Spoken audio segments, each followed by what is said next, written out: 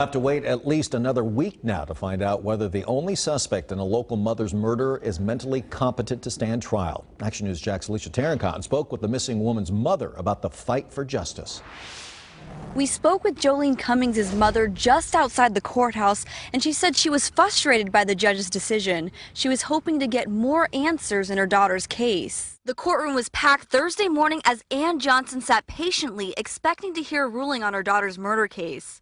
Jolene Cummings disappeared more than a year ago, and the sole suspect in her daughter's case, Kimberly Kessler, was charged with Jolene's murder. Kimberly Kessler was not in court today, and the judge ordered another hearing next week to determine Kessler's competency to stand trial. At this stage, I'm going through anger, because you want answers. Action News Jax first told you in May that doctors claim Kessler was incompetent to stand trial based on their evaluation. State attorneys in Nassau County challenged that claim and requested a motion to have another doctor examine Kessler.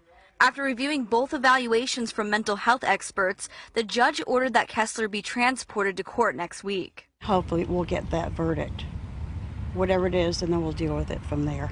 Johnson says she went through her daughter's belongings last night. Well, she always did the heart with her letter J. And pulled her daughter's pink book filled with Bible verses that she says helps give her and her family some peace as they wait for answers.